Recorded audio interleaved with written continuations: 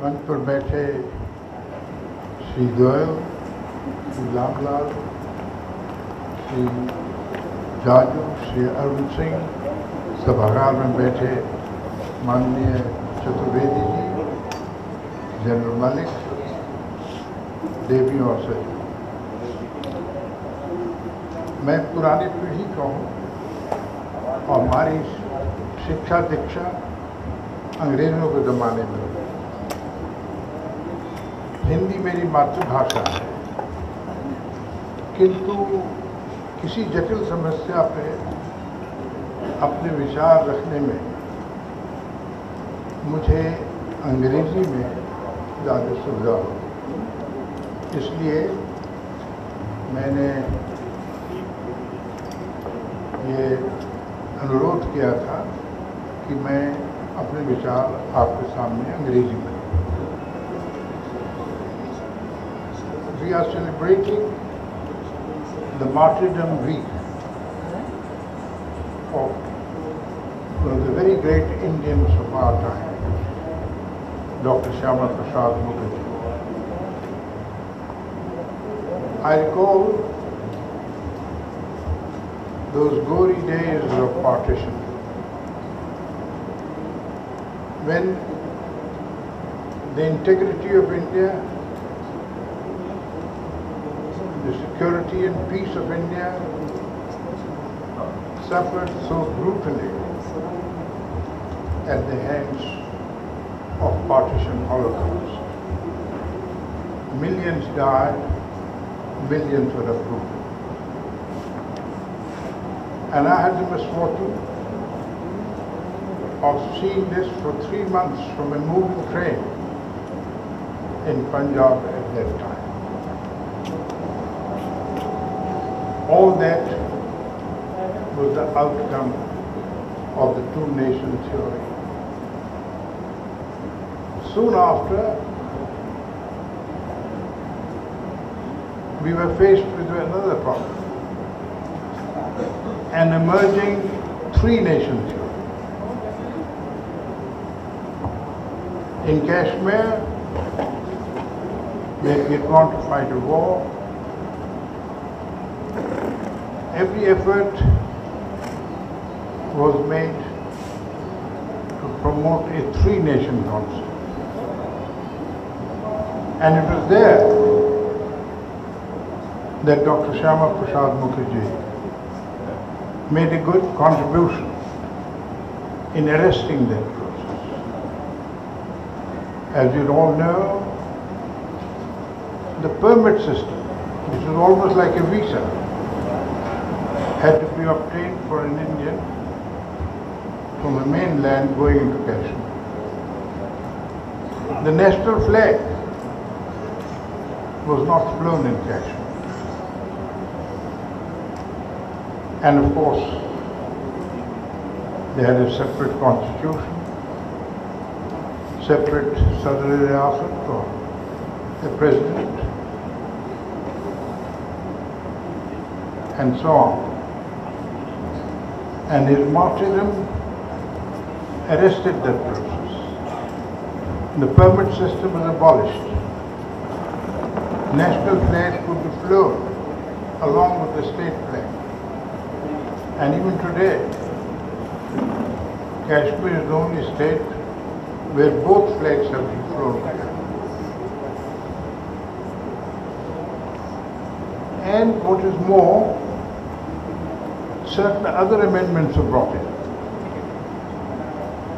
as a result of his martyrdom. The jurisdiction of the Supreme Court, of the Election Commission, of the Comptroller and Auditor General was extended to Kashmir. All India services like IPS and IAS were now being deputed to serve in Kashmir. Of course, Article 370, which was initially a temporary provision in our Constitution, for political reasons, continues to be retained. today I'd like to share my views with you on the threats to the identity and security of our nation, which is the subject on which I've been asked to speak. Well, in specific terms, there are three major threats which I'd like to touch upon. The first is Pakistan. Second is China. It's not in any order of priority. And the third is the Maoist menace, what the Naxals are doing. So far as Pakistan is concerned, I shall begin by saying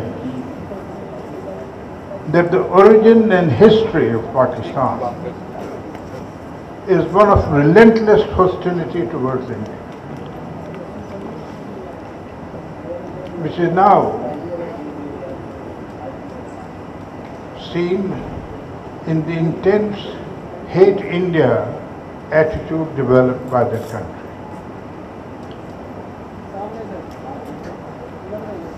Sir Syed Ahmad, the founder of Aligarh Muslim University,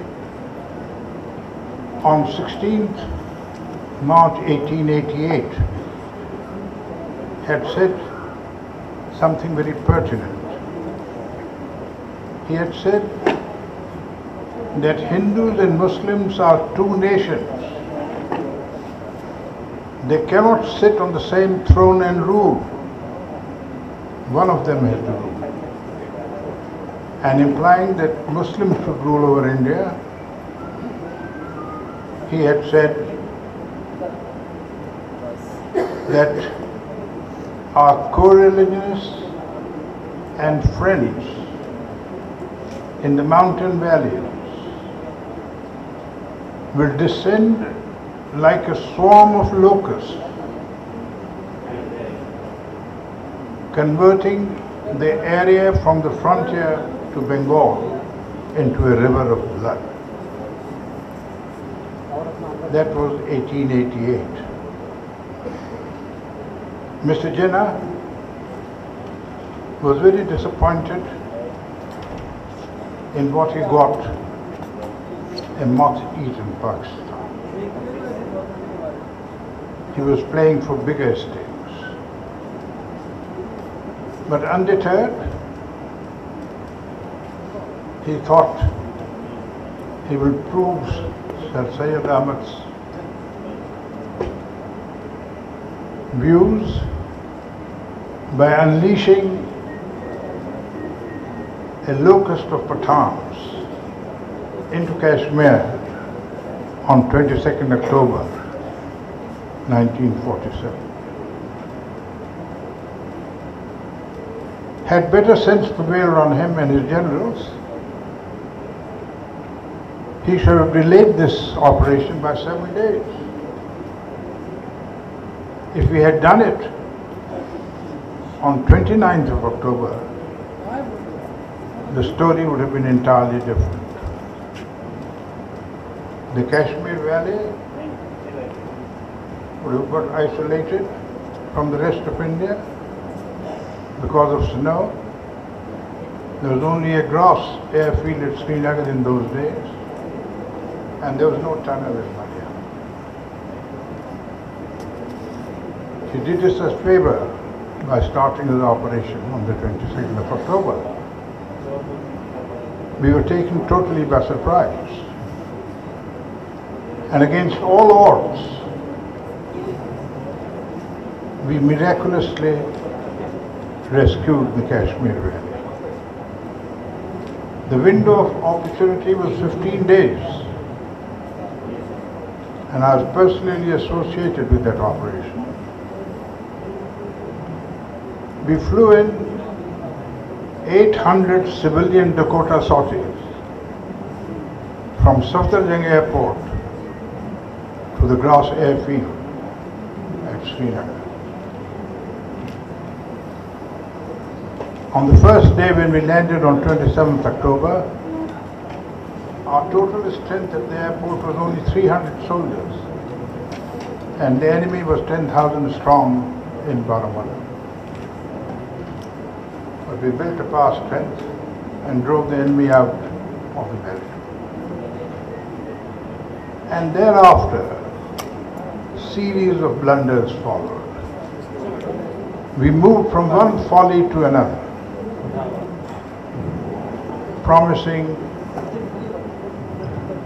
that people of Kashmir will be allowed to determine their future. There's no requirement for it, no legal requirement. Going to the United Nations, stopping the army on 14 November at Uri. Otherwise, Muzaffarabad should have been with us in November 47, and so on. Now all that is past. What is the present? And before I talk about the present,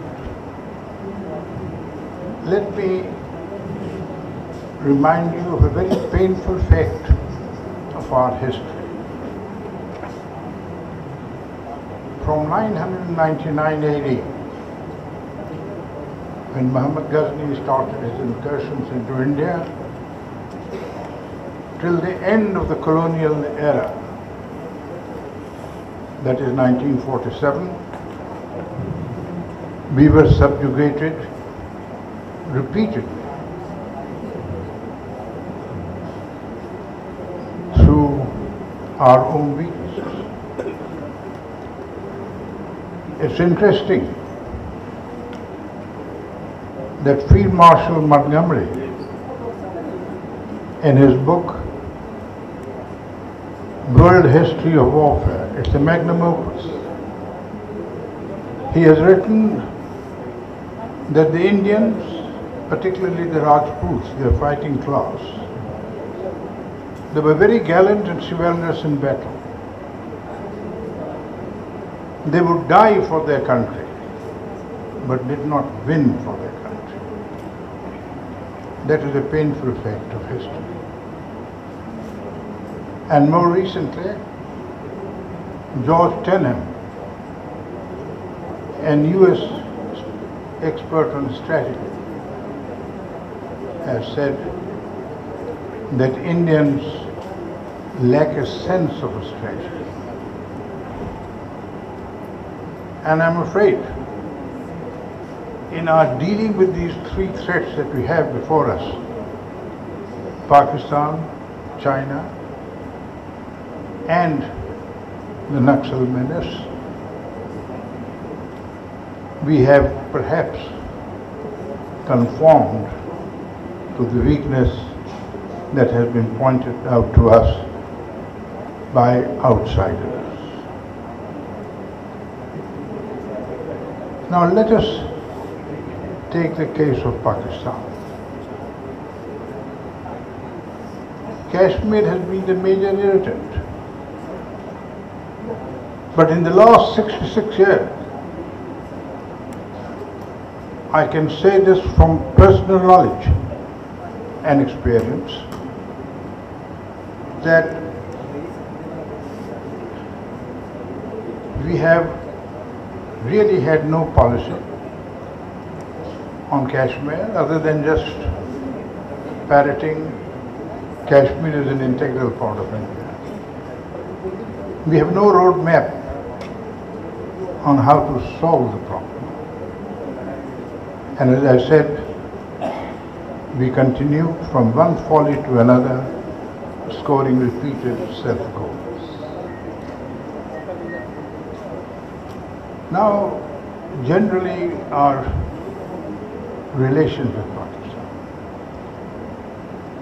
Psychologically, Pakistanis felt, I have been feeling, that they are descendants of the Central Asian conquerors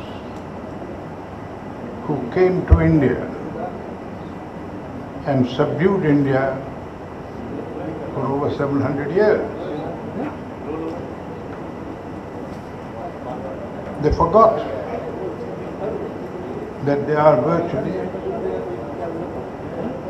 descendants of the indigenous people of India. They are of the same stock as we in India. The sense of martial superiority got a jolt in Kashmir, received a setback in 1965 and was shattered in 1971. Yet their hostility towards India continued unabated, if not got accelerated. Ziaul Haq started the strategy of 1,000 cuts to bleed India to death, whether in Kashmir or the rest of the country. That is still their strategy.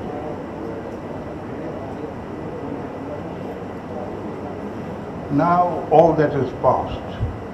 What is the present? There are two interesting developments. Nawaz Sharif has become the Prime Minister and has been making friendly noises. We should welcome it, but we cannot afford to take it at its face value. We cannot ignore his past record. We cannot ignore the fact that even now his brother has given a huge grant to the master terrorist Hafiz Muhammad Saeed. So we have to watch before relaxing. We must not lower our guard. The other development is the situation in Afghanistan. The Americans are supposed to quit next year. They are looking for an honorable exit. How do we face this challenge? We have made a lot of investments in Afghanistan. Economic development in a big way. We must continue with that to gain their goodwill.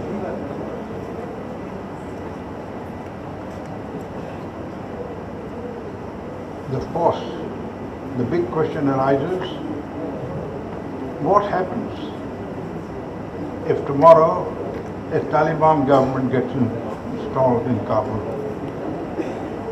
Well, we should have our plans to meet that challenge. In the worst case, we resection of Afghanistan. Northern Afghanistan, which can remain friendly to us. But we should welcome a friendly government in Afghanistan at all times, as far as possible. It's a very big challenge. That challenge has to be met. Now, talking of Afghanistan, my memory goes back to 1948, January. I was an operations staff officer in Western Command, which was conducting operations in Kashmir and was also responsible for the defense of Punjab and northern Rajasthan. We were asked to prepare a plans for the defense of India. I did a lot of work on it. There are other seniors and colleagues who helped. but it was headquarters mostly of British officers at that time. The commander was a British general. I have been a student of military history. I worked on what Napoleon had once said, and also what Chanakya had written in his Arthashastra. Napoleon had said that no war can be won by defensive action alone. Wars are won by offensive action. A person who likes to be strong everywhere and hopes to win the war through defensive action will ultimately find himself strong nowhere. So when we defend India or Punjab against Pakistan, we should keep that in mind. And what had Chanakya said? Chanakya had said that your enemy's enemy is a friend. In 48, Afghanistan and Pakistan had inimical relations. Durand Line was not acceptable to Afghanistan, which had been imposed by the British. We had a very friendly leader in Afghanistan at that time, Khan Abdul Ghaffar Khan. So, in my small way of thinking, I had said while defending Punjab and northern Rajasthan, we should have a strike force which should go from Jaisalmer 60 miles onto Sakar Barrage. All the north-south road and rail communications of Pakistan pass through this bottleneck.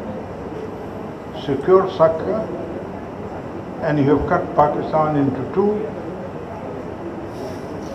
and northern Pakistan becomes a landlocked country like Afghanistan. And for doing so, cultivate the Geo-Sindh movement that was ongoing at that time. The Sindhis wanted independence, and also, of course, friendly relations with Afghanistan. I was told by my seniors that I was being foolish and I should destroy all the paper that I had written on. Now I'm referring to this because day before yesterday I saw news in the papers that a study group in Pakistan has come out with its views. It says that Indians are guided by Chanakya's philosophy. They have a lot of respect and regard for him. Their posh diplomatic locality in Delhi is called Chanakya Puri. So their thinking is based on Chanakya's tactics. And today they are reaching out to Afghanistan and also to Israel in pursuit of Chanakya's philosophy. And what is more, they are threatened by China. And there they are trying to reach out to Vietnam and Japan. After reading it, all that I could say, that I wish we Indians and our predecessors were really guided by Chanakya's philosophy. Had we done so, things would not have been so bad as they are. Now I come to China. The pendulum of power till 1947 was heavily weighted towards the south of the Himalayas. The mighty British Empire in India, which is now splintered into 4 independent states: India, Pakistan, Bangladesh and Burma. North of the Himalayas, there was a splintered China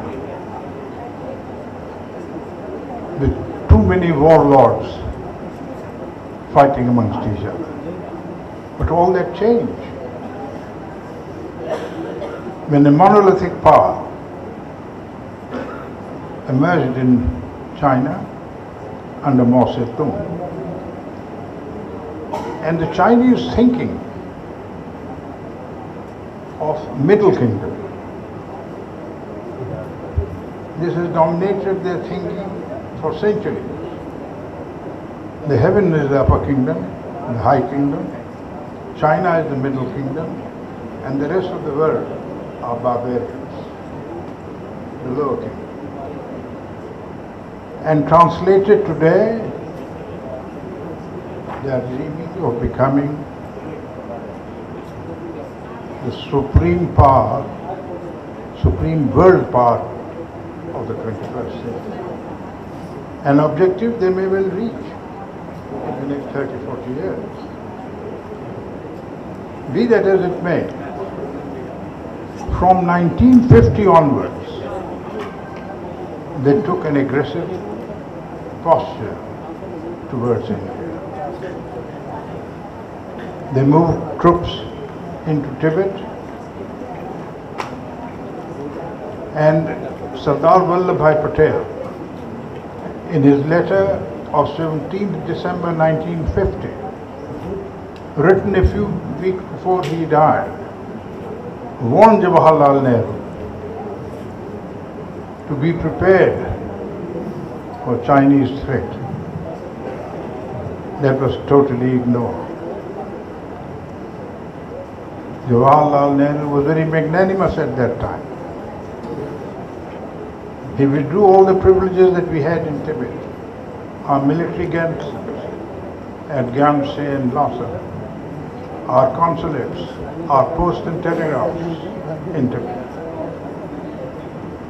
and handed everything on a platter to the Chinese without any reciprocity.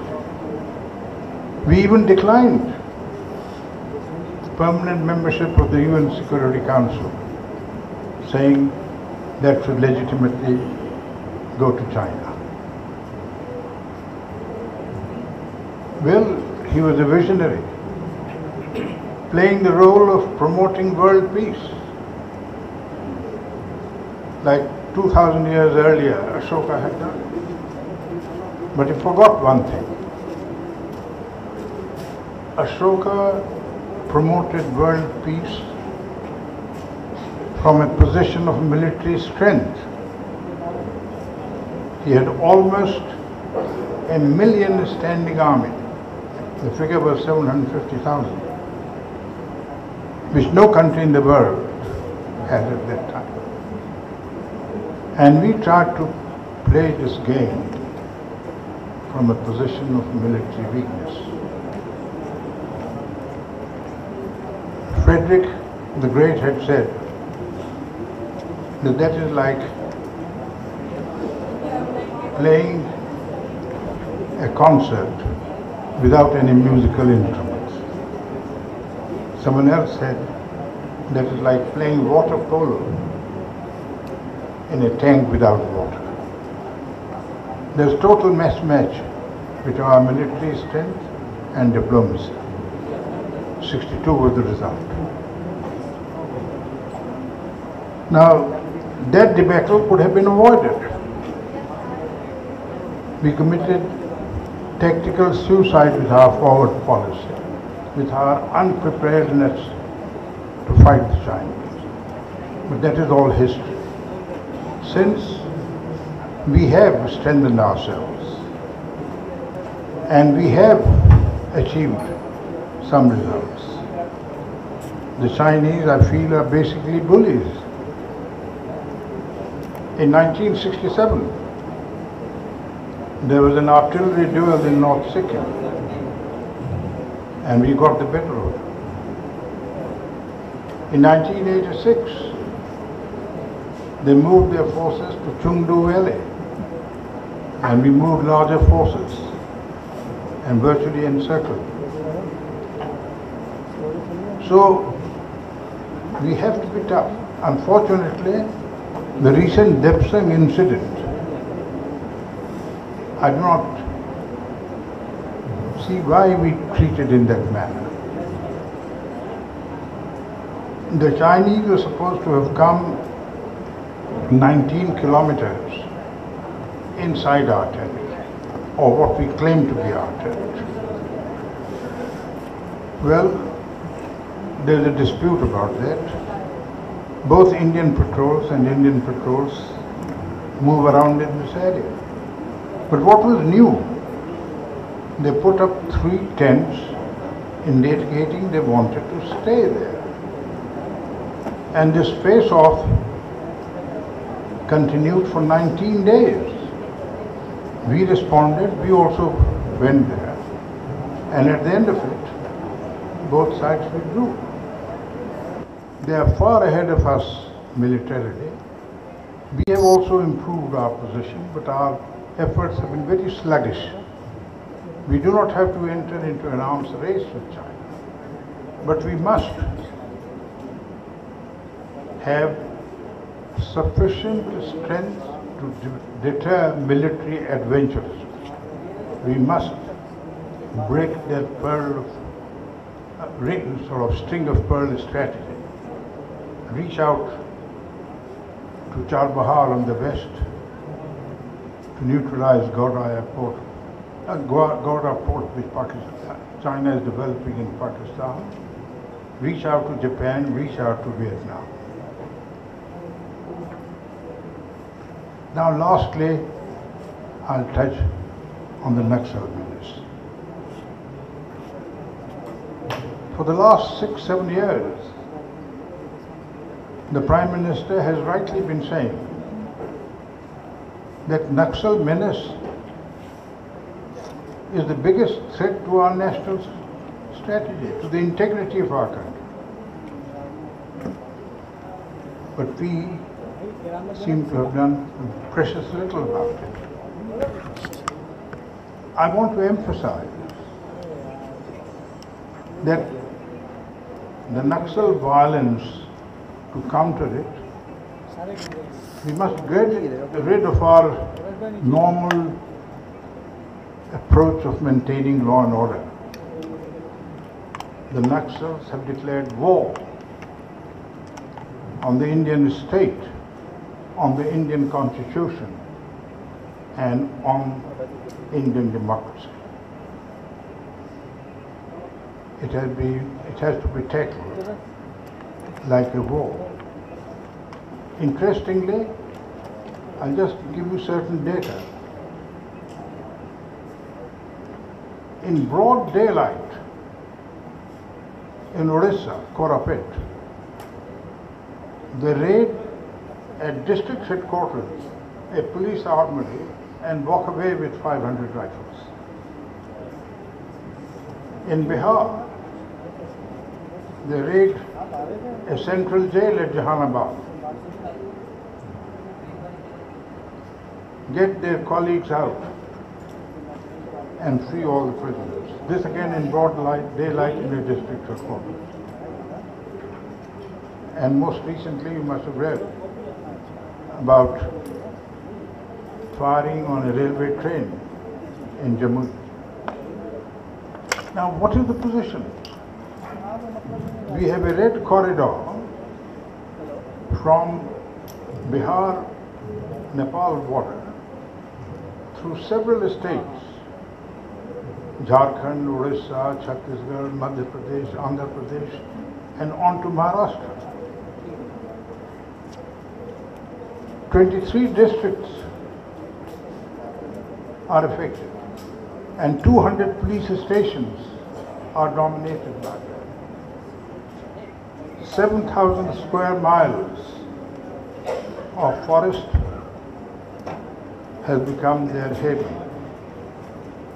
There are 20,000 fully armed Naxals and 50,000 overground workers. You know the sort of things that happened. 125 CRPF policemen in 2010 killed in Dantewal. The Congress VVIP convoy massacred on 26th of May. The Naxals are working under a unified command. The People's War Group and Moist Center, they have unified. And we are working on a different footing. All the states, affected states, are fighting their own private war. Each chief minister decides how that war is to be fought. When the other side does not respect your interstate boundaries. So what is required? A coordinated and effective policy from the center and in regions cutting across interstate boundaries with a lot of professional expertise to be provided by retired army personnel, redoubts in the jungle, air maintained, impregnable, with air support if necessary, and squeeze them out. And as you squeeze them out, do your development. That is the sort of thing we need to do. In conclusion, I would like to mention that we cannot afford to take any of these threats lightly. It's not a political issue. It is a national issue. And all of us must put our best foot forward to deal with this. And so far as Naxals are concerned, if we don't do that, the fate of Kuomintang awaits the Indian government. Thank you.